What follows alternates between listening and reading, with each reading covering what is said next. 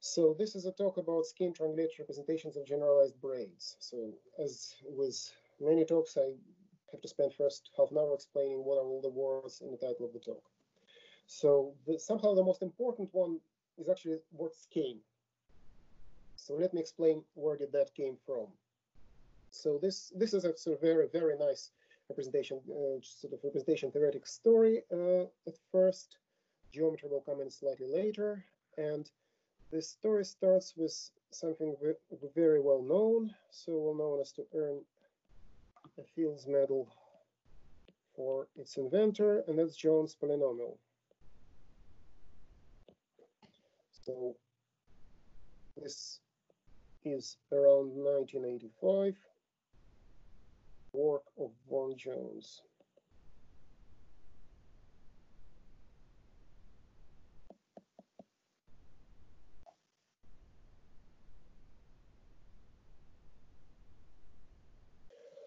So what is Jones polynomial?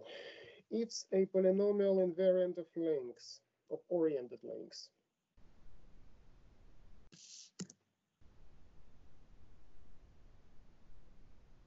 A polynomial invariant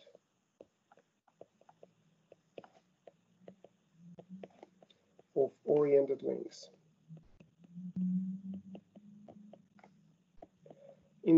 So invariant means that invariant under isotopies. So if you continuously change your oriented length, you should still get the same polynomial. Now, I'm going to define it slightly differently. I mean, the original definition by von Jones is actually very simple, but it uses a different kind of Skein relation. They're all sort of similar, but I give a slightly different definition via Kaufman bracket, and that will have just the sort of what is now known after the dust has settled on this as the Skein relation. So how does this work? We associate a Laurent polynomial in one variable to every length, and we do this under the following rules. So this sort of polynomial of what's called unknot, which is a simple loop, is q plus q to the power of -1, where q is our variable. And if you're sort of wondering why this is not 1, in a sense, your question will be justified in a moment. And the second sort of rule, which allows us to get to sort of slowly build up this polynomial for any given length, is if you have a disjoint product of two lengths. So this is just a product of the polynomials for both of them individually. So if two lengths don't interact with each other, you just multiply their polynomials. So this together tells you that you can sort of take your link and start checking out this sort of simple loops out of it. But what if you think of a sort of a knot or a link, you think of sort of intersections. So it turns out you just need one extra relation, one extra rule to have this polynomial defined for every single sort of knot. And that is, you now notice that I say oriented lengths. Actually, this polynomial I'm going to define right now doesn't see the orientation. Orientation will come in useful in a second. So now this is a bit of a shorthand. What this statement means is the following: if I have a complicated link which somewhere in it has this intersection, then the polynomial associated to it is a sum of the polynomial associated to the same link, but where I replace this intersection with cap and cap minus my variable q times the polynomial of the same link, where I replace it by these two guys. So if you think about it for a moment, that's it. Because every time you see an intersection, you turn it into cup one way, so cup and cap one way, and then cup and cap the other way. And eventually, after doing this a lot of times, all that will be left of your link is a bunch of unknots, of simple loops, and you sort of know. And the first rule tells you how to deal with them. So this guy is called Skein relation. That crossing is a sort of a difference scaled by our sort of variable, quantum variable of this sort of these two guys. Actually, just a moment. Let me see if I have a pointer here somewhere. I probably don't. So these two guys are often thought of as resolutions of this intersection. Now, what this guy is, as I mentioned, a polynomial. To every link, it associates a Laurent polynomial in one variable. And this is not actually Jones polynomial, but this is called, and this will be quite confusing, the scaled Kaufman bracket.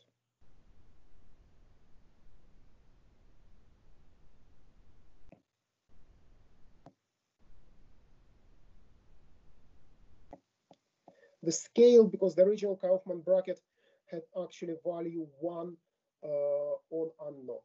So we essentially scaled it by q plus q minus 1. It turns out that once you do that, you can really say that the polynomial of the two disjoint links is the product of the individual polynomials. So what do we do next?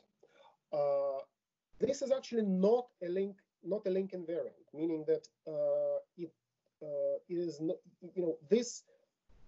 this construction depends on a particular planar projection of your link. And the precise way in which it depends is that it's invariant. There is something called Reidemeister's moves. These moves are essentially allow you to turn sort of planar projections one into another. And if something is invariant under all Reidemeister moves, then it is independent of the planar projection of the link and defines the sort of isotopy invariant of the link. So this is invariant. This guy is invariant under all the Reidemeister's moves except for Reidemeister 1. Not. Oh, sorry. It seems that. I thought I switched on to not disturb. Anyways, sorry, it seems some notifications are still getting through. My apologies in advance. I'll have to fix it next time. So this is not invariant under Reidemeister 1.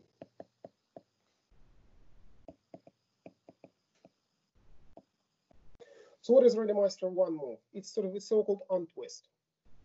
Imagine, if you wish, this diagram, which involves a crossing.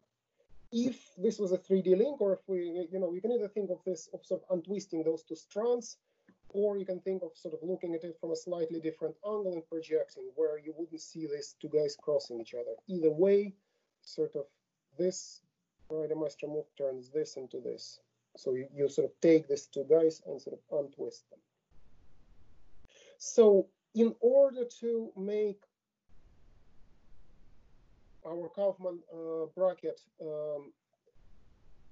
a proper invariant of links, we apply scaling.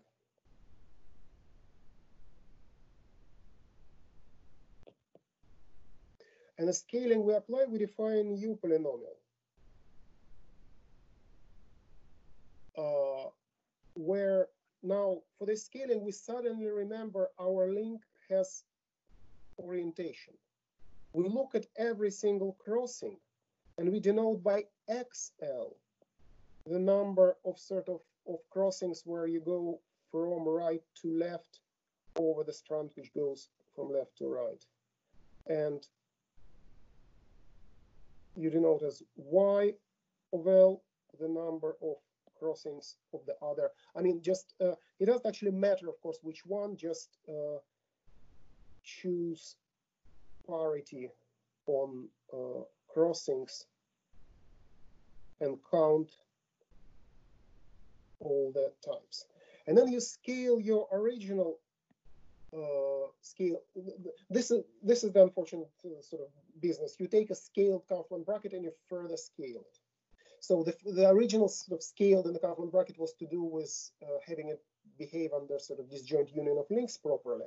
This makes it into invariant of links. So you take -1 to x to the power of L, and then you take your variable q and raise it to the power of yl minus 2xl, and then you take your Kaufman bracket. So this now is a link invariant. So this scaling, it looks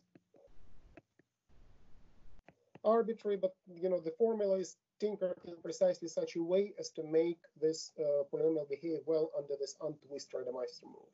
And then what you get is essentially practically the Jones polynomial, but we have to unscale original scaling we've applied to the Kaufman bracket. So let me explain this.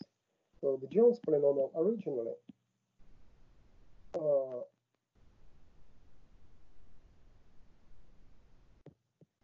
was defined as Laurent polynomial in half powers of variable t. So take the Jones polynomial and change variable where you set t to the power of 1/2 minus q. So this will turn it into a Laurent polynomial in q. Then what you get is take KL and divide it by Q plus Q minus 1. So remember that in the definition of scale Kaufman bracket, I defined that the scale Kaufman bracket of an unknot to be Q plus Q minus 1. Jones polynomial, Jones as well as Kaufman originally want their polynomial to be 1 on the unknot. So this sort of unscales back the scaling we've applied to Kaufman bracket in the beginning.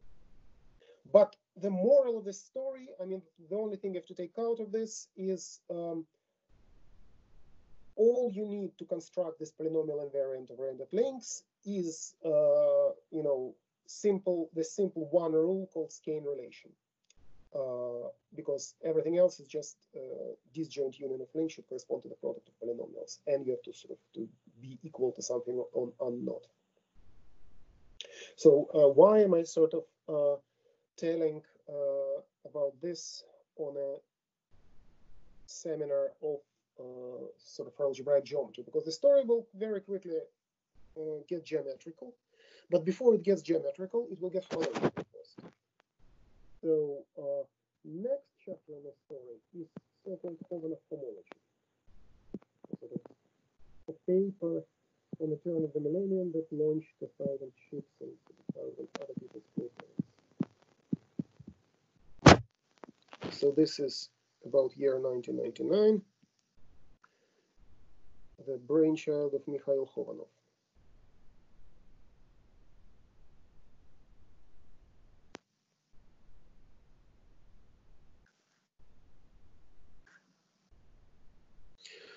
So what's this? Well, what it does, it lifts this from level of polynomials to the level of homology. Sort of lifts, so lifts the above to the level of homology. It finds a complex whose coefficients, whose sort of cohomologies are essentially the coefficients in a Jones polynomial. So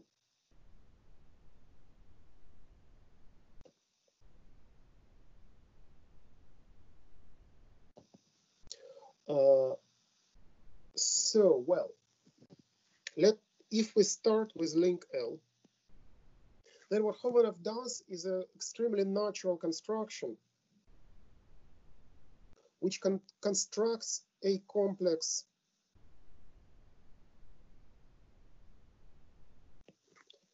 which I'll denote C of L of graded R modules. So the resulting guy has two gradings, graded, where R is usually taken to be Z, but then can be taken as a sort of quantum ring, so Z and one quantum variable. But the idea is that notice that there are two gradings here. One is the grading in the complex, and the other is grading in each element of the complex. So we have a bi-graded structure. So the construction Khovanov offers only works up to quasi-isomorphism. What does it mean? This means that he makes choices at many points in his construction, but then shows that each of these choices, when made differently, produces you a quasi-isomorphic complex. So you do not get a canonical complex associated to a link, but you certainly get canonical sort of cohomology groups or homology groups. I mean, I was once a proper card-carrying algebraic geometer, so for me, these guys are always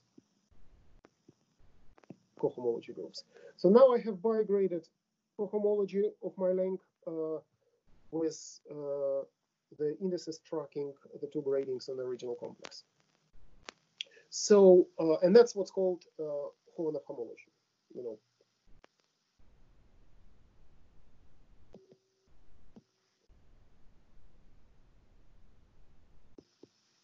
So how do we construct this complex? Well, it's the same idea.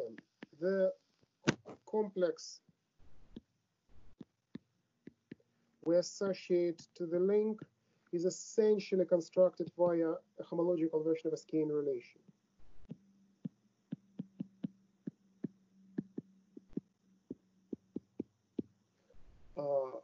You postulate that the complex of a link with an intersection can be constructed as a cone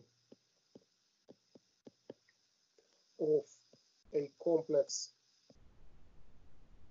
of cap and cap, which comes with a natural map with a complex of the same thing, but with the different resolution of the crossing. So this is homological Skein relation. I mean, what really happens is that, I mean, where do you ask this map comes from? Here you really need to get into nitty-gritty of the construction. He constructs a certain commutative cube, and then sort of choosing the ways to construct this cube will give you sort of the choice of these maps and give you the various quasi-isomorphic complexes depending on which order you do things. But let's not go there. The important thing is that once you do his construction, then it has this nice property. So what does this have to do with Jones polynomial? Well, Jones polynomial is just the Euler characteristic of this cohomology theory. So the Jones polynomial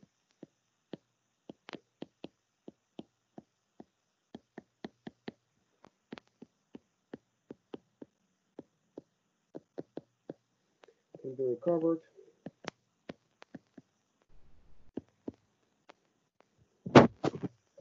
as the Euler characteristic.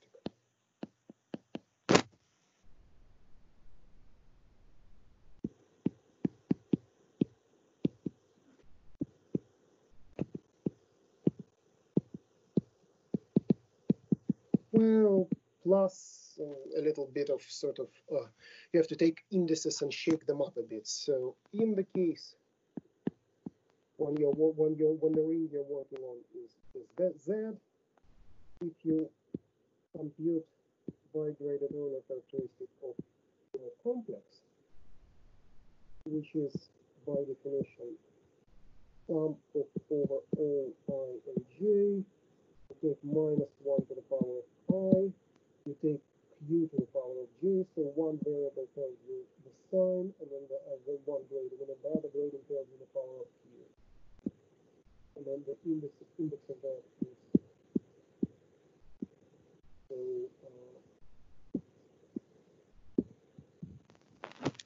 so inside sort of each, well, anyway. So then this is just q plus q minus 1 times, just a second. Yep, times the Jones polynomial. Note that this is precisely the scale polynomial we obtained by scaling Kaufman bracket twice. So the unscaling we applied to this and then to get the Jones polynomial is you shouldn't be doing this if you're doing this kind of theorem. Right then. So now the geometry comes in, because when you see this kind of construction, you always start wondering whether there is some natural construction on the level of complexes, which basically whether there is a derived category of something reasonable hiding behind this picture. So this is a story of something known as categorification of tangle calculus.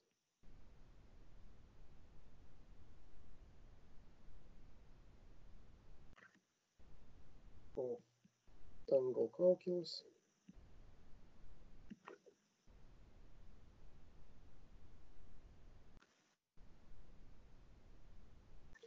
And this is Cardiff and Thomas in 2007.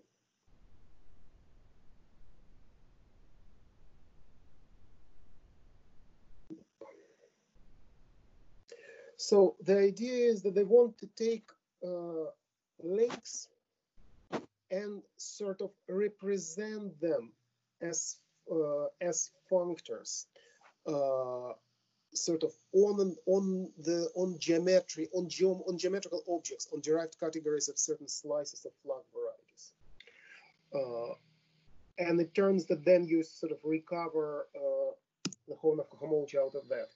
So if you are Cardiff and Thomas, you were constructing geometric representation of tangle calculus, and if you are people who were excited about Khovanov homology, then what you've done is you've learned to compute Khovanov homology geometrically.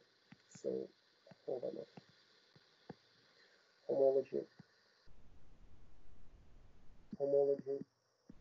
via, if you're wondering what on earth is representation of tangle calculus, I'll explain exactly in a moment what that is. So via constructing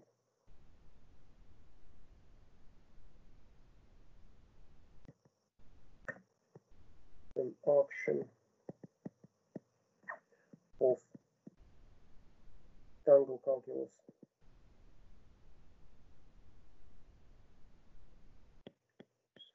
Timothy? Yes. Sorry to disturb you, but sometimes it seems that you cover your microphone and it's really hard to understand you. Oh, I see. I will have to make sure that I'm not holding the one side of an iPod. Right. Is this better now? Yeah, perfect. So thank you. The tangle calculus acts on derived categories of certain slices. I will be very precise about this. Of cotangent, well, I'll be more precise about this. Of cotangent bundle of a flag variety of flags in 2n, capital N, dimensional space where n is large, so large that it is bigger than any number of crossings that can happen in your tangle in any one given slice of it. Again, you will see what I mean here in a moment. But then you take not just the full flag variety, but all the partial flag varieties in that space as well. And so let me, rather than here, one picture is really definitely worth 1,000 words. So let me try to represent this little nice diagram I have in my notes in real time. So first, let me draw a link here. Sorry. So like this, and then like this,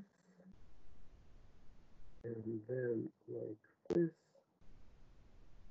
and like this, and like this, and like this, and then just like. So what's happening here? So what I've drawn here is a typical link. What Countess and Cummings tell is that if you have a link, slice it up into tangles. So tangle is a slice of a link, something that allowed to have crossings, but allowed also to have these cups and caps. So this particular link I'm going to slice up like this. So a representation of tangle calculus means that I should have each tangle be a functor between a pair of derived categories. And that means that to each collection of points, in this case, just a number will do, I should associate a derived category. So if I have no points, this is derived category of vector spaces. This is really a derived category of a point, and point is a sort of is a trivial flag variety. It's a single flag into a dimensional space, the trivial one. So if I have 2 points, then what I do is I take derived category of n slotted with slice, and here I'm, what I really do is I take a certain resolution of the slice. The slice itself is singular, and then I sort of resolve it in a certain way.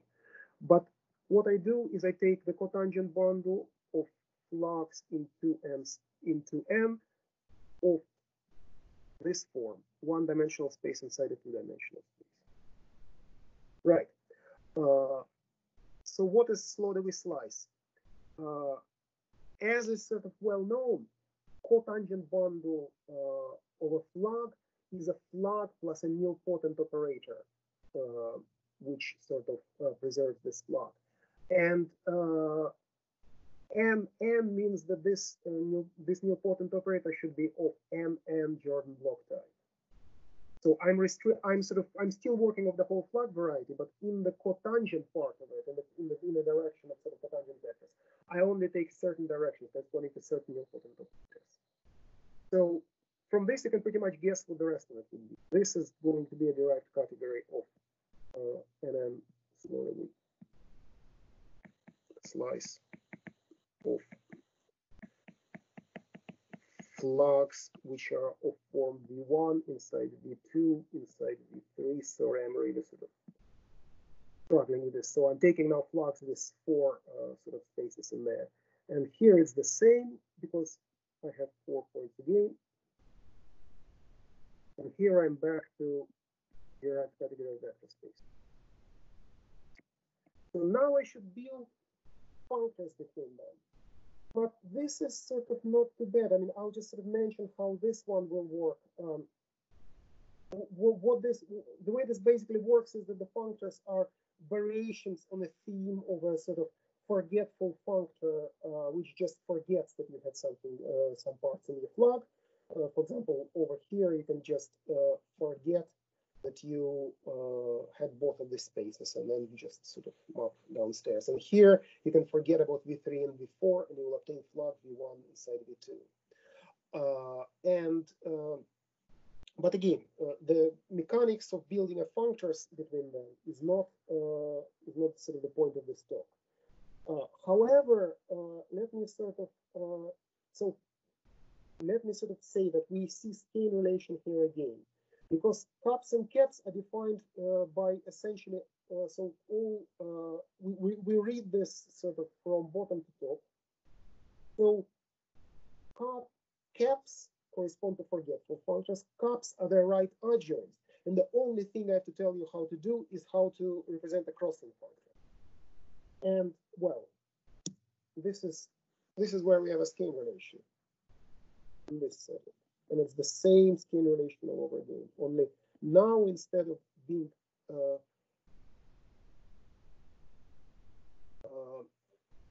so now we simply say that the cone of the functor we assign to up composed functor we assign to cap.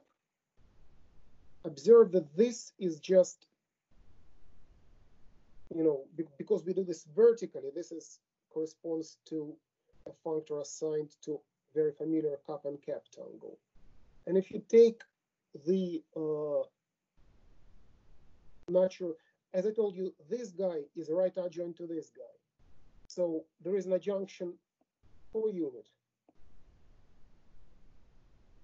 which maps this to identity.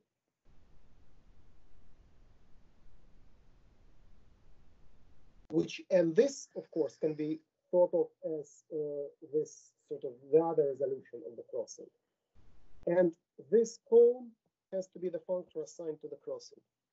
So we are saying again that a crossing is a difference, but if in the original version it was genuinely a difference of two polynomials, now we're in a proper sort of homological world, and we're taking a sort of a cone of a natural morphism between those two guys. So if you've ever sort of heard any of my talks before, or if you've run into this in your research, this means that this is a spherical twist.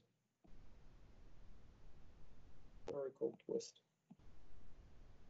of functor f. Sorry. And the whole point is that all the functors we assign to cups and caps are the forgetful functors induced by forgetting certain parts of your flag. They are essentially, when you unwind this all, become P1 vibrations in one-dimensional projective space P1. These are very well known to sort of use spherical functors. And the spherical functor is precisely a functor for which the cone of its adjunction per unit is an autoequivalence. And of course, this is an invertible tangle, so it has to be represented by autoequivalence. Right. So, but what does this have to do with Khovanov homology? Well, observe that if we now have the whole link, I can associate to it a functor which goes from vector spaces to vector spaces. And I associate it to it by simply slicing it up into basic tangles and then composing the corresponding functors. So in this case, I do sort of, unfortunately, I have to write this backwards. So this is the last functor. Before that, we have a functor of crossing. And a cup. And this is actually a functor of crossing followed by a functor of a cup, if my memory serves me. The way this is rigged, that if you do things into sort of two separate parts of your board, the resulting functors commute. Although, you know, don't quote me on that. This is definitely correct. I don't remember the exact mechanics of this, so let me not make any outlandish statements. So then after this, I have this guy, which is the functor which corresponds to another basic tangle. And then finally, I have a functor which corresponds to these two guys.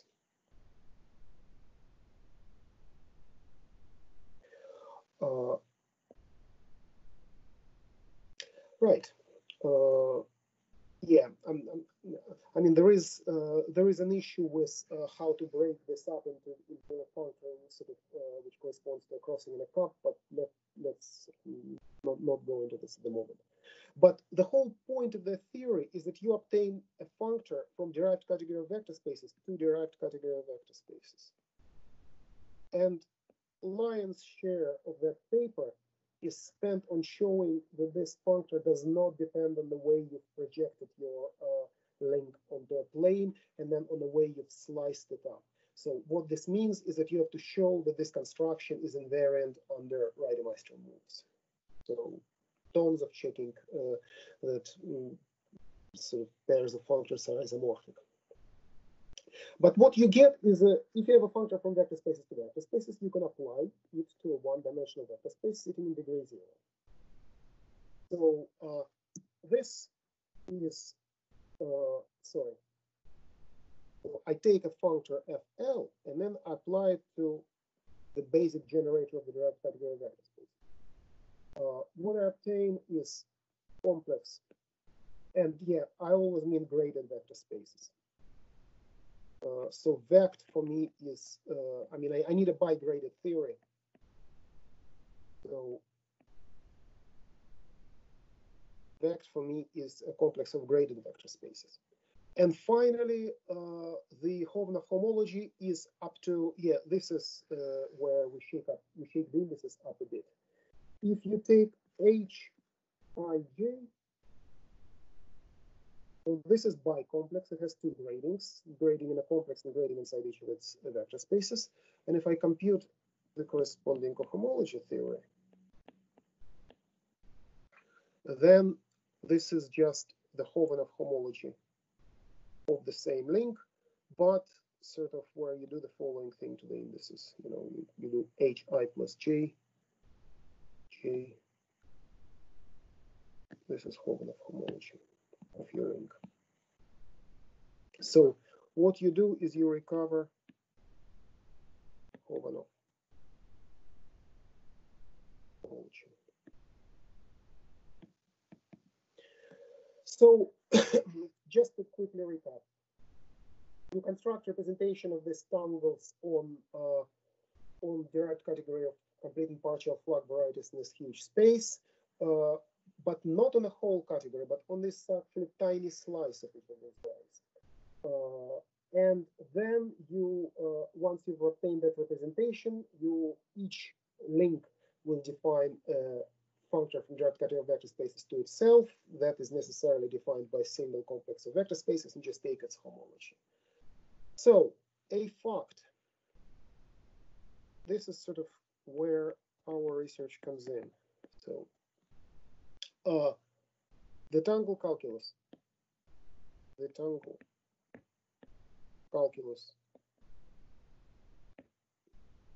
does not act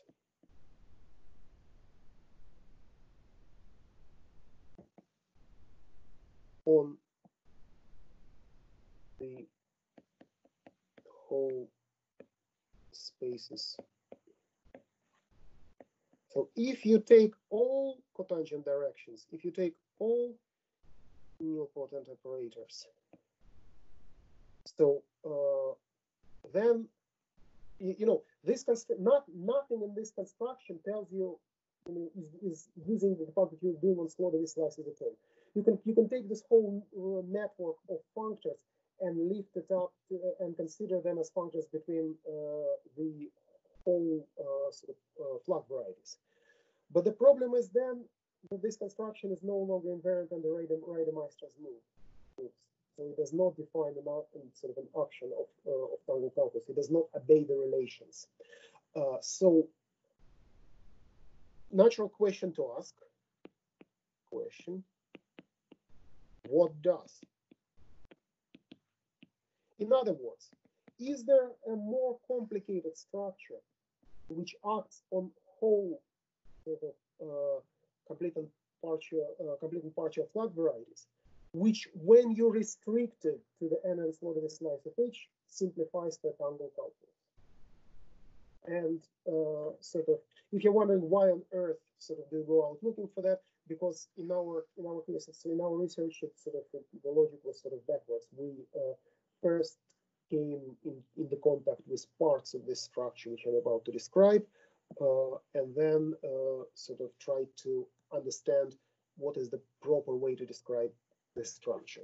In fact, anybody, to any geometers here, if you've worked with sort of three-dimensional and higher dimensional flops, if you've read sort of papers by Wims and Donovan or by Bondel and Bogenta, which sort of study the sort of the functors and symmetric decompositions arising there, you've also ran into this structure. So let me now define a structure which I claim does act on the whole sort of on whole flag varieties and then simplifies the tangle calculus on the slotted slices.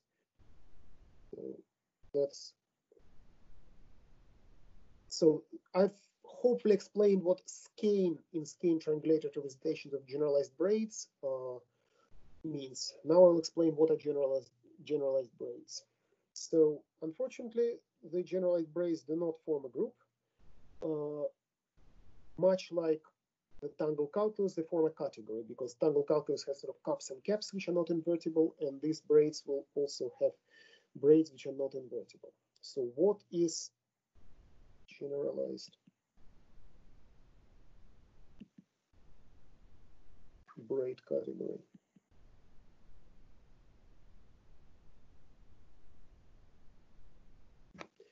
GBRN. So BRN is what braid group is usually denoted as, braids on n strands, and we will be defining generalized braids on n strands. So, how do you find a category? You tell people what objects and morphisms are. So objects are ordered partitions of n.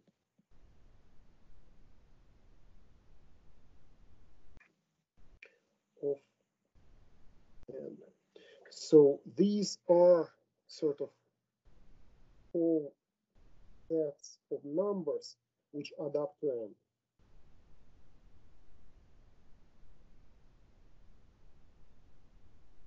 Collection of numbers which add up to n, sort of with an ordering. The way to think about it is that if you have an ordinary braid group, then each of your braids goes from n fixed endpoints to n fixed endpoints, and looks something like this. Or, it can be something slightly more complicated here. The intuition for morphisms in our category. So I'll explain why did I draw this picture in just a second. So morphisms are generalized braids. So ordinary braid group sits inside this braid category as the sort of monoid associated to the object, which is the splitting up of n into all ones, which corresponds to this picture. But generalized braids, the main intuition, I'll sort of give two definitions. One intuitively, which is completely useless definition, but actually tells you all that you need to know about these guys without having to technically work with them. These are braids where strands are allowed to touch. So one of the main thing in definition of the braid category is that strands are not allowed to touch. They're allowed to pass over each other or to pass under each other. But we allow the strands to sort of to join and run together, sort of overlapping. And this is why our objects are ordered partitions of n. Because now that we no longer demand our strands to be separate all the time, we must allow starting and endpoint configurations where you have roughly this is a typical example of generalized braid.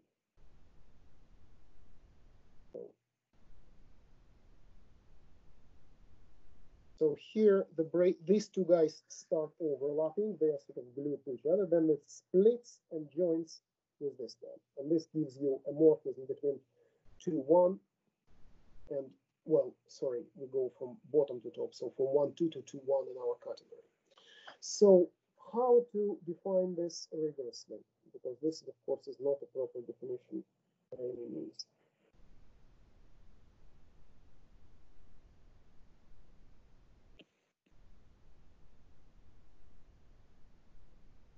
Well, right, here we go.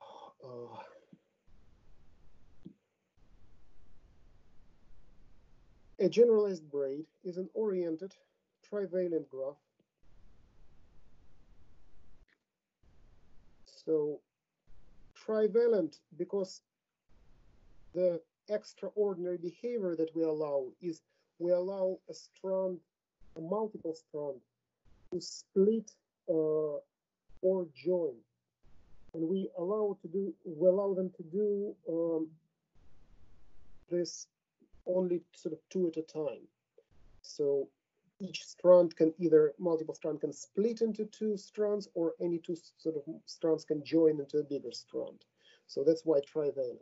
So the information as to how many strands are within sort of one multiple strand is just coloring of the edges, followed by integers from 1 to n.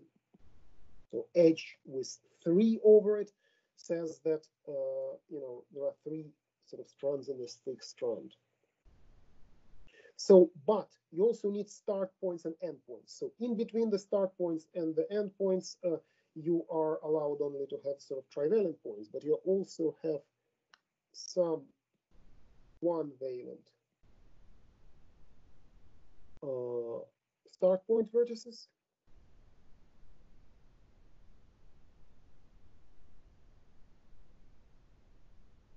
which form a partition of n, meaning that the valences, meaning that the one-valent start point vertices, each vertex has an edge coming out of it. Edge is colored by a number from 1 to n, and this all the numbers coloring all the edges coming out of all start point vertices add up to n. Similarly, some one-valent endpoint vertices,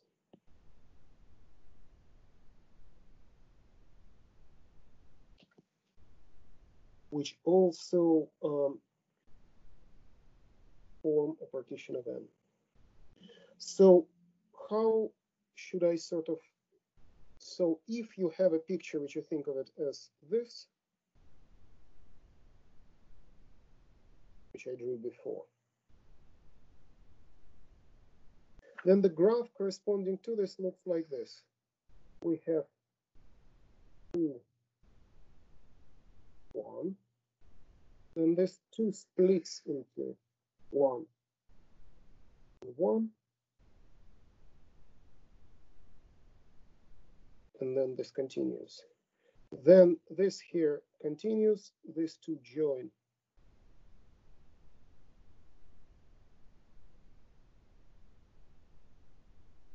So this is how to sort of go from these graphs to the sort of idea of a braid with the strands allowing to touch and backwards. So these are the start point vertices.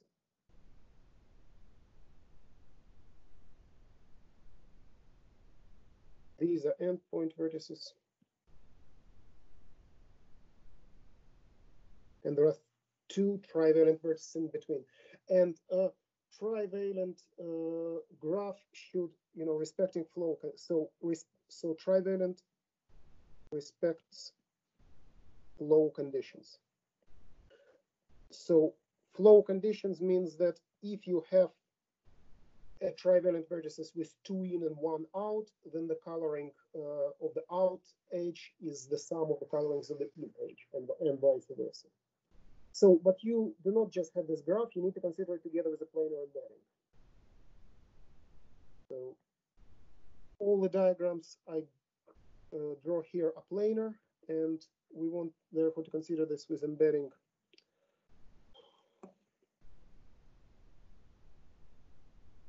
into R2 times an interval from 0 to 1, such that start points lie at height 0. So, sorry, I don't mean, not planar embedding, of course, 3-dimensional space embedding lie at R2, 0. So I need this graph together with some geometry, of course. Endpoints lie at R2, 1, and orientation maps positively, projects positively onto 0, 1. Meaning we're not allowed to ever loop back. We sort of flow along the graph from level 0 to level 1. no caps or caps.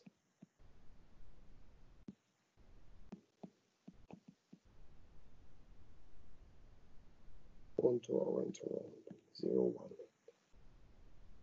So now these guys, as usual with these braids, are considered up to isotopies. So considered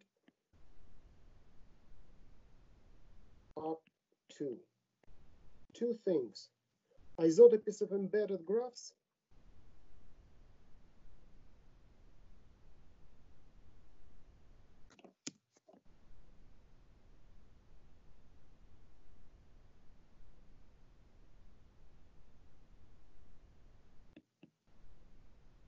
and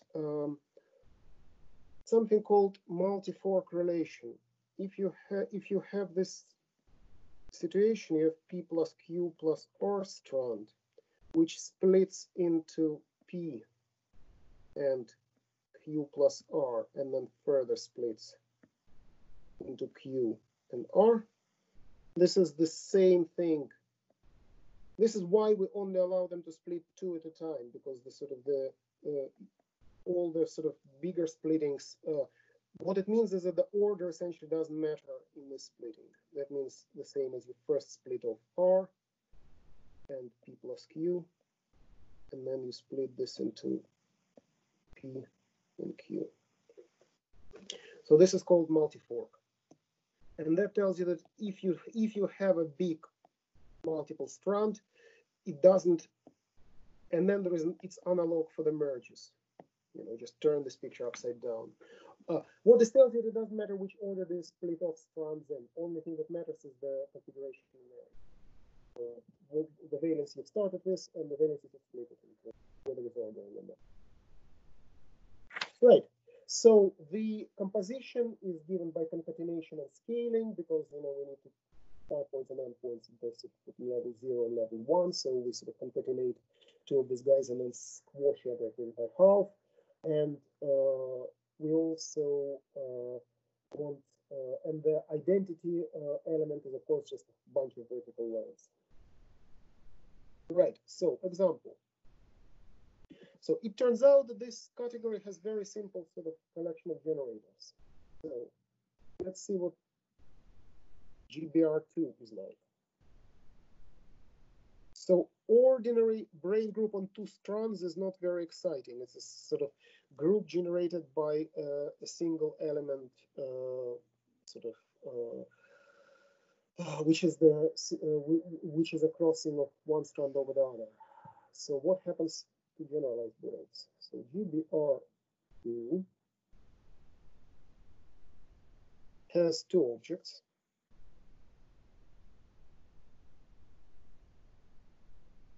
Your two strands are either running together or they're running separately. And all morphisms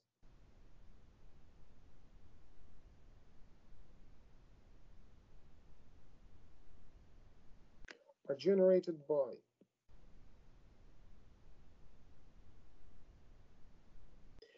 four types of things. You have a basic fork, which splits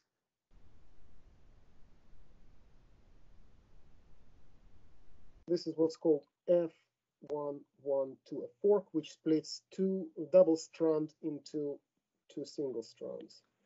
You have its opposite, the merge, which merges two strands into a single strand.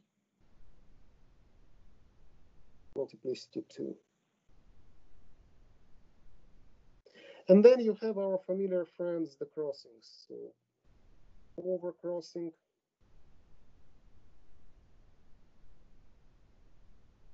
and under crossing.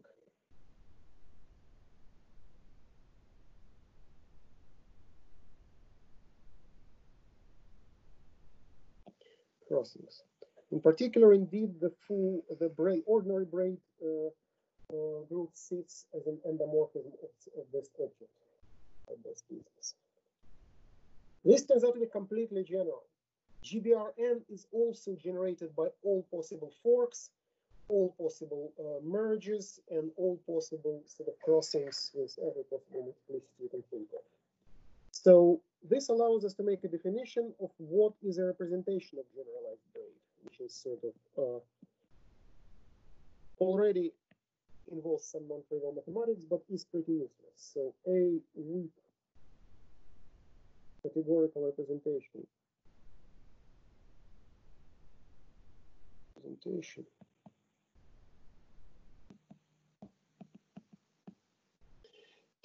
of generalized braid category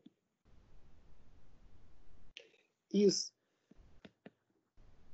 a functor from this category to the category of categories up to isomorphism of functors.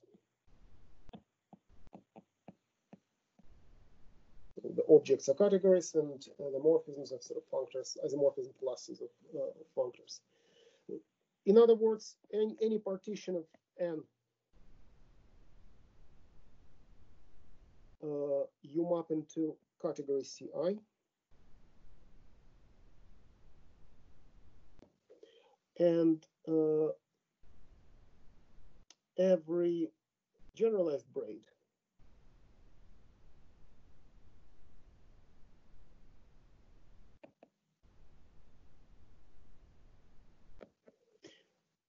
which runs from some sort of start point configuration M to endpoint configuration L is a functor from F sort of corresponding to this braid, which goes from Cm to Cl. But since all the braids, all the morphisms in the generalized braid category are generated by forks, merges, and crossings, then it is a collection instead of this. You have a collection of fork functors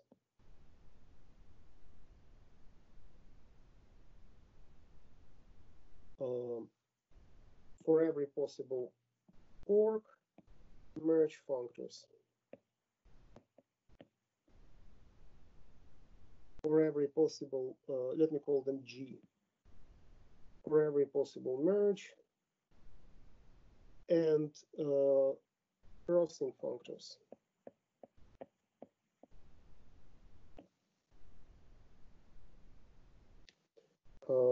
of two types, TLM and DLM, for overcrossings and undercrossings, which satisfy generalized braid relations. So ordinary braid relations come from the fact that if you want to define an action of a braid group, which is generated by crossing, you simply assign a functor or an element to each of your algebraic structure, to each crossing, and then they have to satisfy the braid relations, which are relations between crossing functors.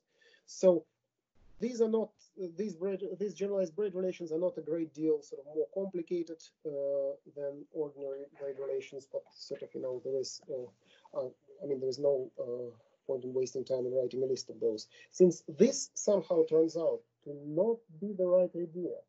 Because let's go back now. How did Khovanov homology, how did sort of Jones polynomial, how did the representation of Tangle calculus by Countess and Kamitzer work? It always worked in the same way. We defined cups and caps, which in our case are forks and merge functors. And then we defined crossings using a Skein relation from forks and merge. So ideally, instead of sort of proving this sort of braid relations, what we want to do is sort of, you can ask a question. What are analogs of Skein relations?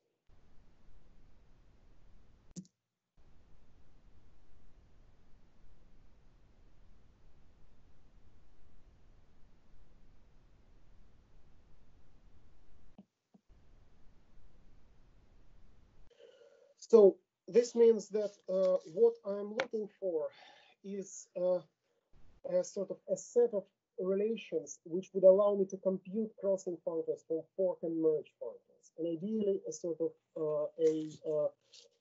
I will be able to end. One of them is that merge functors in all these theories are always sort of right adjoints of your fork functors. So, or left adjoints, but it doesn't matter sort of which way you build this theory. So merge functors are obtained just as adjoints.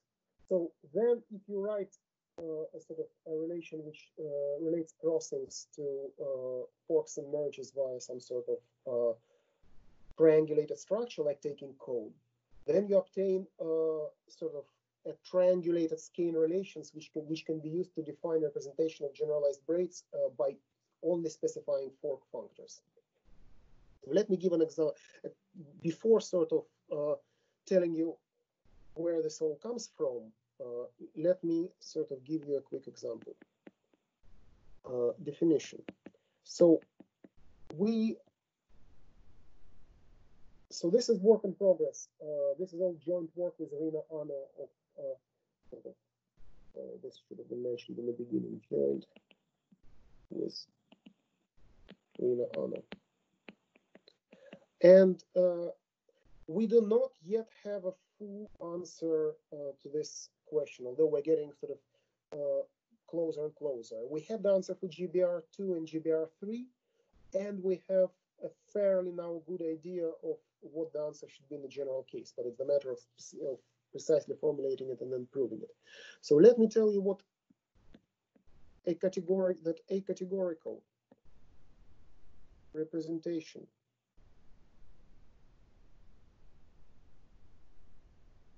of GBR2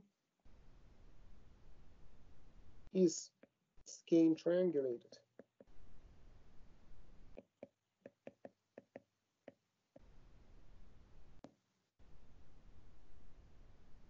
If, well, first of all the categories which represent our partitions of unity are triangulated categories.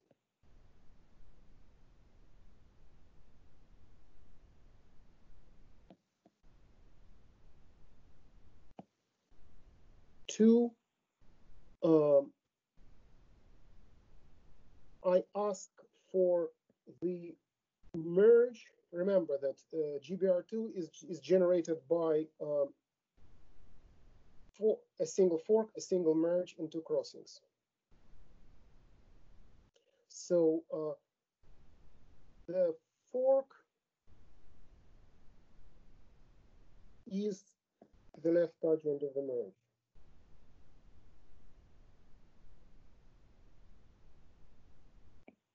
I mean, we used to work with it being right adjoint before, but for technical reasons, we needed to sort of to define it to be left adjoint. And finally, crucially,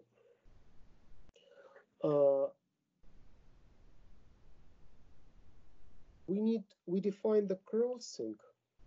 Notice that only need, strictly speaking, to define one crossing because the other is its inverse. Is the cone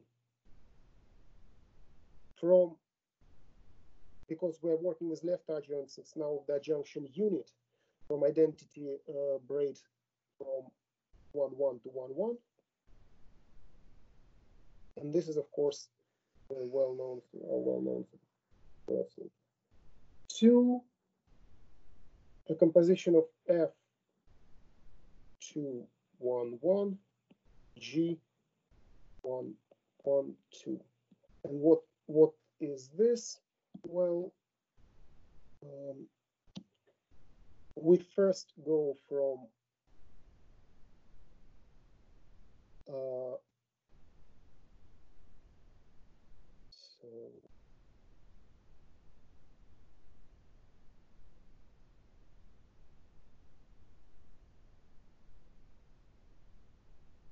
So we merge and then we split. So in a sense, you know, if you, so this is again the good old Skein relation. Just in our case, cups and caps are replaced. You know, this is an analog of this guy. Right. So it seems when you review this all that so what is the data of a what is then the data of a Skein-triangulated representation of GBR2? I need a category C11, C2. I need a triangulated category. I need a category C11. I need a functor F211 going this way. I need its adjoint. So maybe for the purposes of this, it's this best be right adjoint. And this should be the other way around.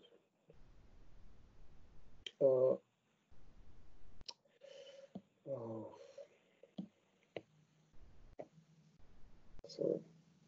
So this should be G1. This is a merge, and merge is a right adjoint. So I want F112 G211.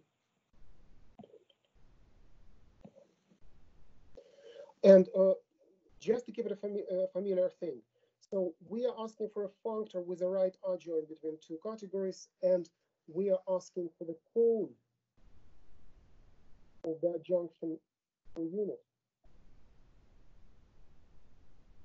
to be autoequivalence. So a representation, I mean, again, if you know anything about spherical functors, what I just told you is that a representation, well, almost, a representation of GBR2 is simply the data of a spherical functor.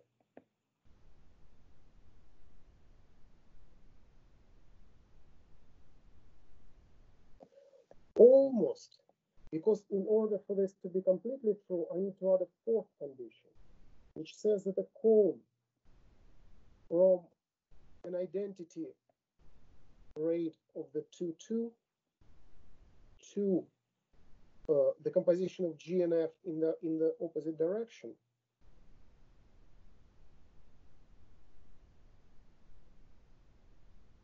is also an autoequivalence. So this, so you really, if you add this, then this is a precise statement. So it seems that the Skein-triangulated conditions should be the well-familiar Skein relation, and the second sort of, we should add a second Skein relation, which demands for this cone in another direction to also be invertible. So sorry, I seem to be badly running out of time.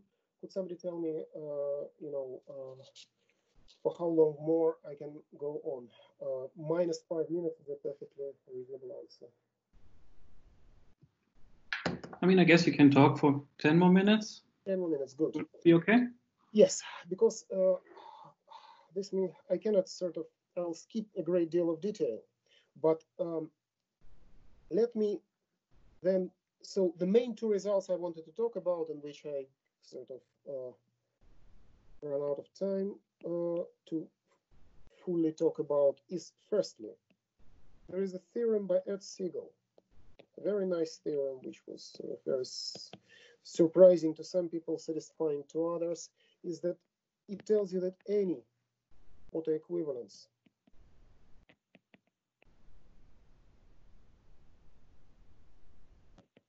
from a triangulated category, well, of, and I mean, and everything, I mean, in order to take to form cones of functors, you need to be working in DG enhanced or sort of infinity, stable infinity one sort of enhanced triangulated categories.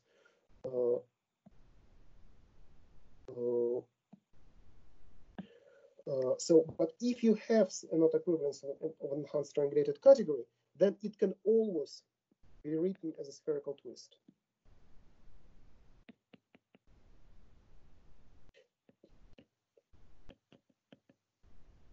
As a spherical twist.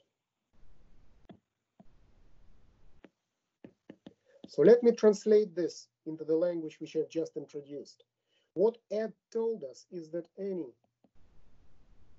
categorical triangulated categorical representation of braid group on two strands, because what is a braid group on two strands? It's just a single invertible braid. So categorical representation of BR2 is just a single autoequivalence. Extends to a Skein-triangulated representation of GBR2 to a spherical functor. So this is an autoequivalence, and this is a spherical functor.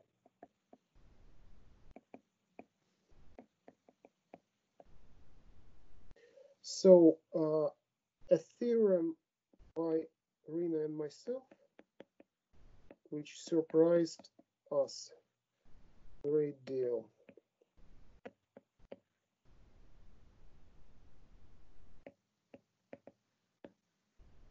Is that this is true for any M. Any triangulated categorical representation of BRN. What is this? This is just a collection of braided autoequivalences. And everything is, of course, enhanced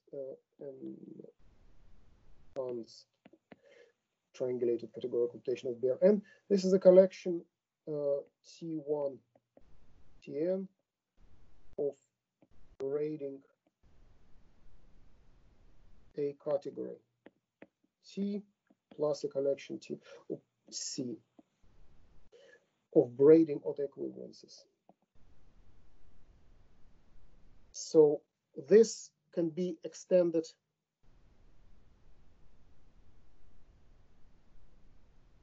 to a Skein-triangulated representation of GBRN. So when I say Skein-triangulated, it's a bit of a cheating. We don't really have a general definition of Skein-triangulated representation. Well, we do not yet have a definition of Skein-triangulated representation for n greater than 3. But whatever the definition is, this construction we have is going to satisfy that quite clearly. I mean, in fact, we are using this and a certain other representation, which we know to be Skein-triangulated, as our sort of two polar opposite sets of data to interpolate the general definition from. So, and what this is, it's a sort of, it's a categorical Neel-Hecke algebra.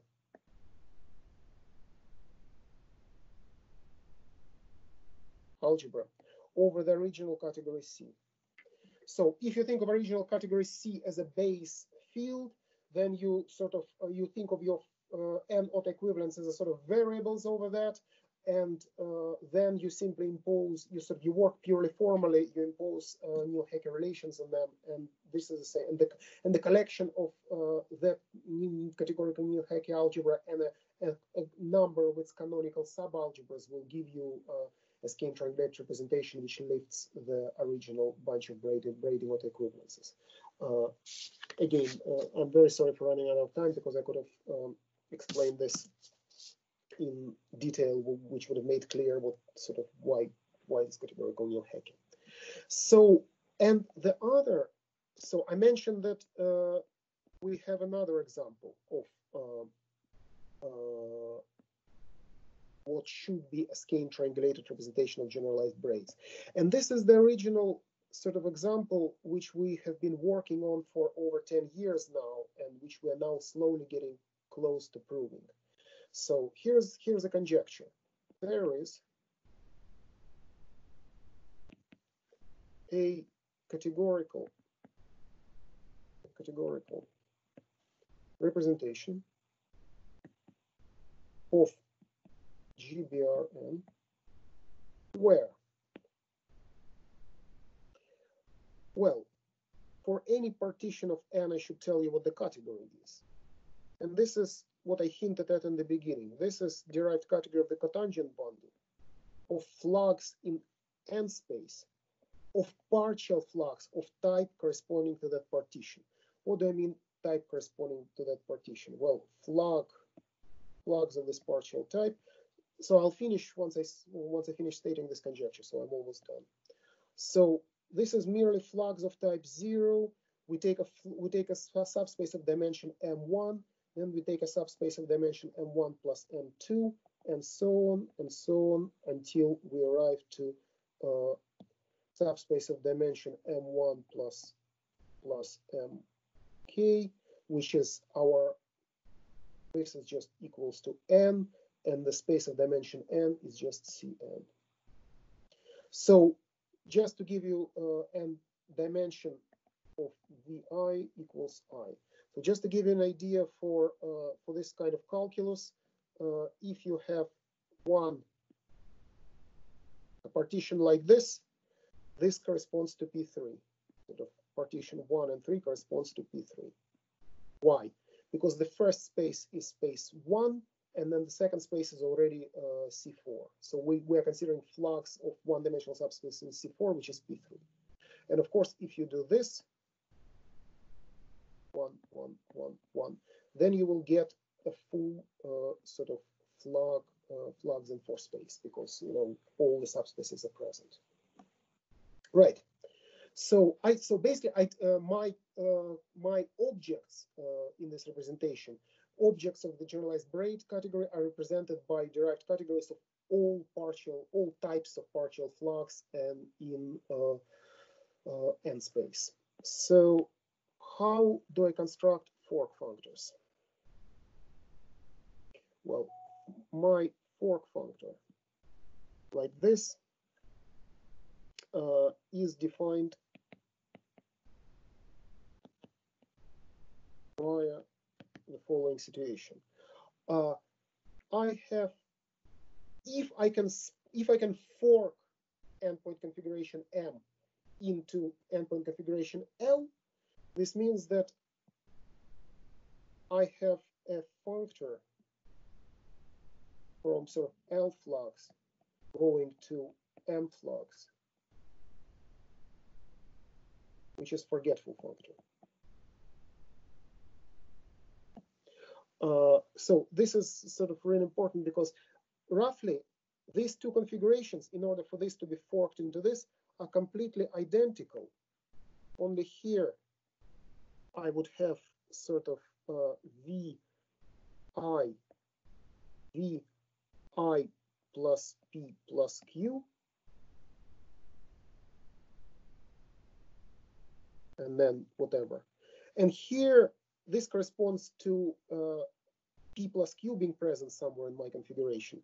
And here I would have Vi in Vi plus P in Vi plus P plus Q, and then so on. So this is a fork where P plus Q is split into P and Q. So this generates one extra subspace in my partial flux, and I can simply forget it. So what I then have is I have the following story. I have the tangent space, cotangent bundle, to this smaller flux. I have a Grassmannian of P,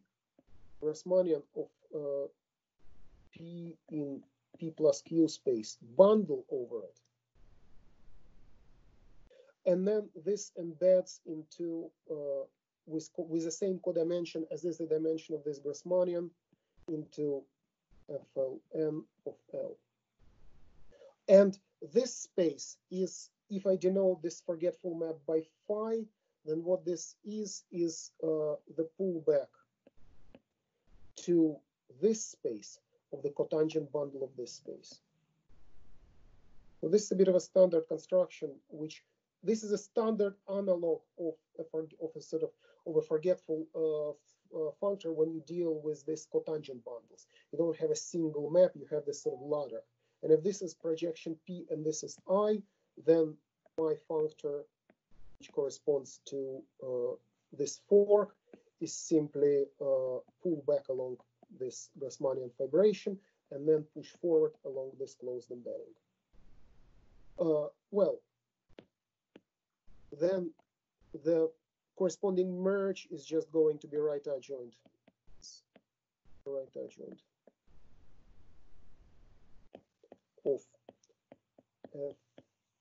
of course of a fork going the other way.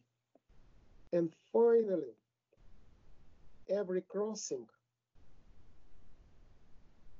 is the convolution of a Ricard complex.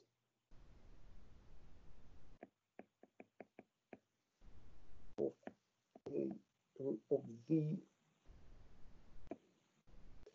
I mean, there are many Ricard complexes. So this is the only thing I have to explain before very quickly before I finish. So Ricard complex in F and G's.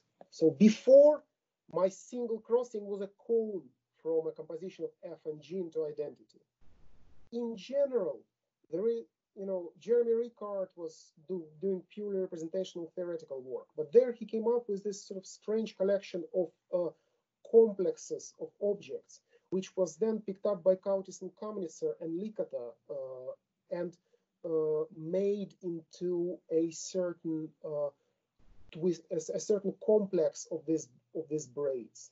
And then, convolution of a big complex is like a convolution of a morphism of two functors is the cone of that morphism. A convolution of a complex of functors is just a generalization of that. So this tells you that you should be able to build, as before, you should be able to build the crossings out of forks and merges. So these are certainly Skein relations. And it is sort of trying to prove this that we've sort of been working on for about 10 years, studying spherical PN functors and so on. And the amazing thing is that, why do I say that this is a polar, this example with the categorical nil Hecke is a polar opposite of this one? Because, and I'll sort of have just to stop here, this categorical nil Hecke algebra is a degeneration of this story, where you sort of artificially make you turn all the differentials in this sort of complexes morphism between these guys to zeros, basically. So in a certain sense, this picture is a degenerate. I mean, even in this situation, you can just take, so this statement in particular tells you that if you do this for, you can obtain a bunch of braided autoequivalences by just considering the image of the ordinary braid group sitting inside that. If you apply our construction to this, you do not recover this picture. You discover you recover its certain degeneration, and this degeneration has a very different set of Skein-triangulated relations. And by analyzing both the relations between our functors here and here, we are now very close to finally sort of giving a very general definition of what a Skein-triangulated representation of generalized braid group is. So I'd like to finish here. I'm very sorry for overrunning.